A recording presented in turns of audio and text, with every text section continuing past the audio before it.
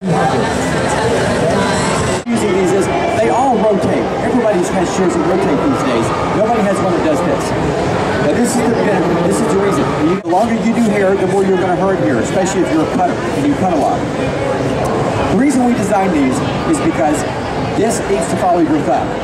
So your thumb can always stay in its normal position, because if not, you're going to be cutting like this, or like this, or like this. So your thumb, you'll have your hand like this cutting, and your thumb will be back here trying to move up and down. That's not normal for your thumb. That's the reason I hurt so bad in there sometimes. So when we design these shears, we design them so they will rotate, so they will follow my thumb. But that's just not enough. If this doesn't move forward, every time I close my finger, my thumb, cutting with thinning shears or texturizing shears, and you're doing that all day long, you're going to create a lot of damage there. It's just called repetitive motion damage. So we designed these shears so they move forward, so when you close, your thumb can move forward. So you're going to see when I'm coming in and cutting hair, like this, look where my shoulder is, look where my arm is. My arm is down, my wrist is straight, and my thumb is not in an awkward position. So, what's going to happen? By me staying right here on this line, I'm creating a soft weight line. Everything below there will begin to collapse. Watch. I'm already getting this. So that's what I want to put in for her, leaving some softness and some pieciness at the bottom. I do this for a number of reasons. I do this because it's quick, but also do it because you get really clean cuts and you allow yourself the artistry, I guess, to find out what the neckline's going to do. I come in and work with the thinning shears, and remember, as long as I work at this level here, I'm taking away this length.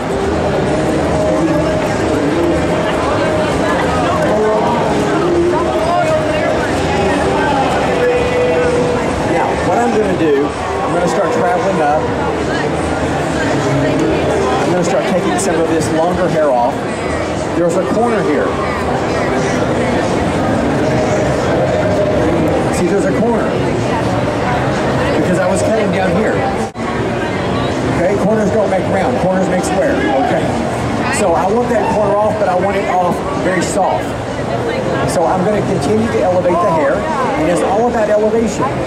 The more I elevate the hair in the bottom drops out, and the more I begin to take off that outside corner. Not necessarily length, but weight.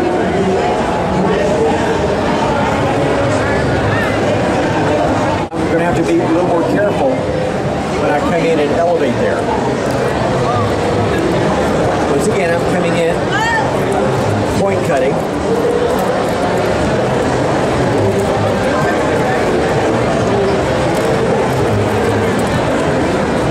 To leave some softness. Now, I've already created the length at the bottom. Does that make sense? Because it was a low elevation. Now, as I begin to raise this and that hair drops out, I'm maintaining my density there, and I'm going to raise way. So, what I'll do a lot of times is I'm going to work just a little bit right there, just to get rid of this. Just going to fracture that just a little more, so that I've got some softness. Take that little piece of curl out right there.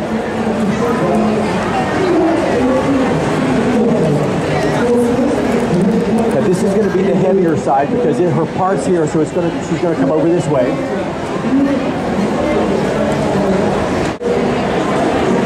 So I'm going to elevate the hair out, and I'm going to put my comb at a diagonal forward. Come in, and as long as I stay at low elevation here, where's my weight line? Right there. Where's the collapse? From here down. I mean, that's simple.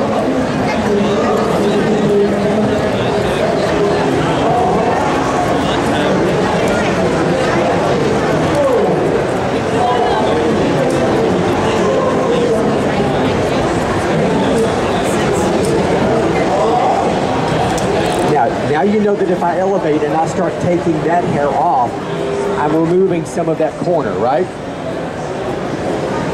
Now, if you're one of those people that sections every little piece, and you start trying to cut like this, it will drive you crazy because you're going to see all these little long pieces. I've been doing this long enough, it didn't bother me because I look at the long pieces sometimes and go, oh, I'm so damn glad I left that. See that little kickback right there?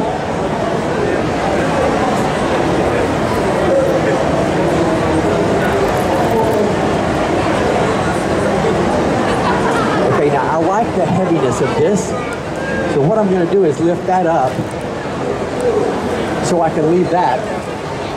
So I'll take the corner off here, but I'll leave that alone. Because if I pick this up and I start cutting, I'm going to cut all of that out.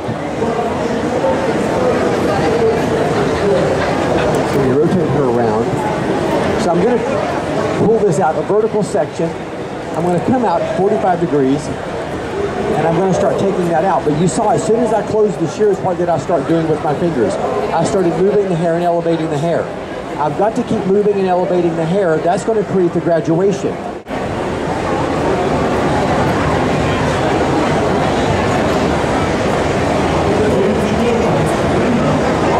So see, once we go in and dry this, and I'll leave it now, I'm probably going to take that off. I like that piece. I'm just going to come in and fracture that out. So we've still got a little flip there, but it's not quite so stringy.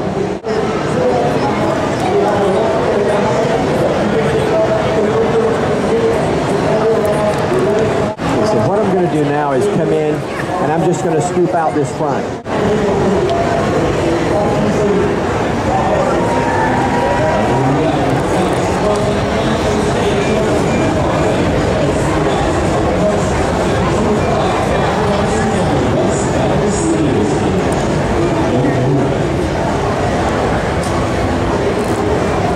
I'll leave that long or not. I might take it shorter. But see, I've got some options. And sometimes it's like, I don't know if the client's going to like that. Well, why don't you ask her? Just dry it. If she doesn't like it, then cut it off.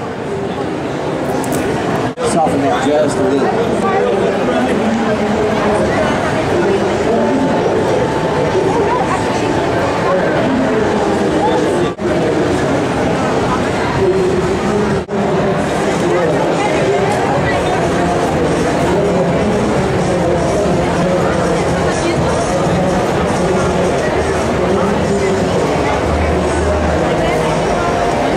Scoop that out just a little more right there. It's just too normal looking. It's too normal looking. I love bobs. Love bobs, but I like bobs that look just a little different than ever come in and just fringe that out a little bit. We're still gonna have a long side bang. Just a little soft as they move right over the face.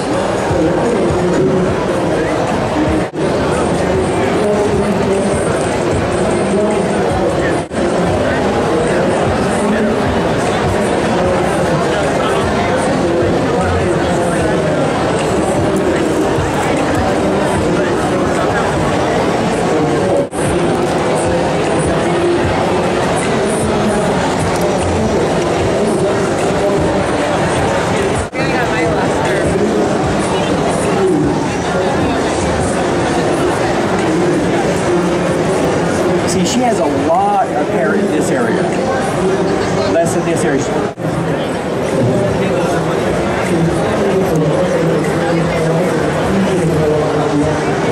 So, to create some lift, I'm going to come in, make sure I've got the right shears,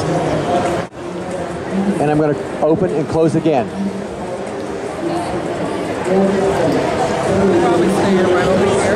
So with what I just showed you, I'm going to come in, elevate the hair. You don't have to worry about sections, it's all disconnected. You don't have to worry about perfect sections because I want a very disconnected, fractured look anyway. So I'm going to hold the hair here and I'm going to close this. I've just created that ledge that I showed you. That hair left over, that is that paper. What does it do? it goes to that ledge and it begins to round off and drop. What I'm going to do now is elevate it once again, and I'm going to do that on that edge one more time. I've created another ledge. Law of physics says when I put a brush up under there, that shorter hair will round out and stop here. The hair that is beyond it has no alternative but to continue that arc all the way down until it cups into the nape of the neck. I'm going to take another vertical section. Now see all of this?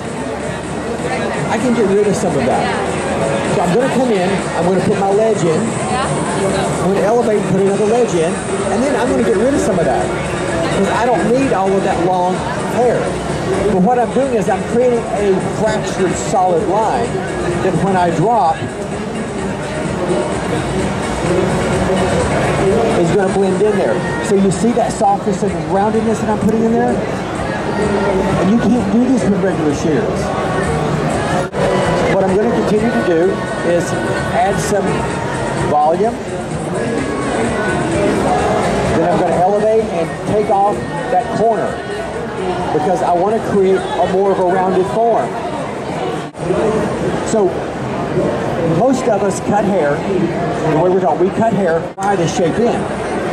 What I do is I cut the shape in here. I want to maintain all this length, but I want a little more lift and volume, a little more roundedness. What I have to do, I need to take off a corner.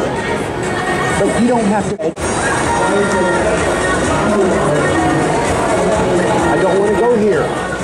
If I start here, that will be too short. I want to go up here. Excuse me? If I'm doing, yes, if you came in and you wanted really soft layers that didn't look like you had layers, now I want this a little softer. That's a little heavy. If I want it softer, what am I going to do? I'm going to fracture that corner just a little bit. If you notice, every time I close these, the next thing I do is start moving my fingers. So we're going to come in with some camera root boost. I'm just putting that in at the root. That's going to give a little more lift and volume. And she's got some body to her hair because she's got some curl because as soon as I cut some length off, it started staring at me. So we're going to put this all over at the scalp. And that's to give me some control, okay?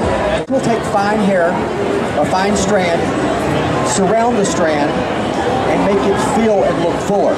Okay, so I've used a root. I'm not going to worry about pretty sections. You guys don't.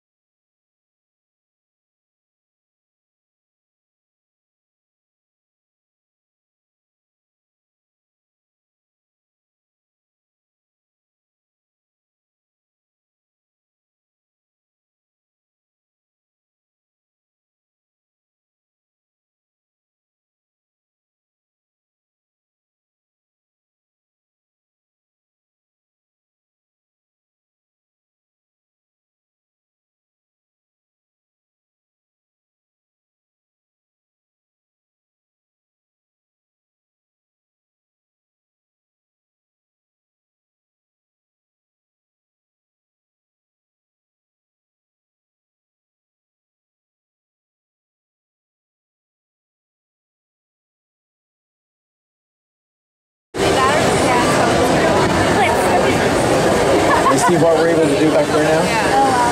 Because I textured those ends.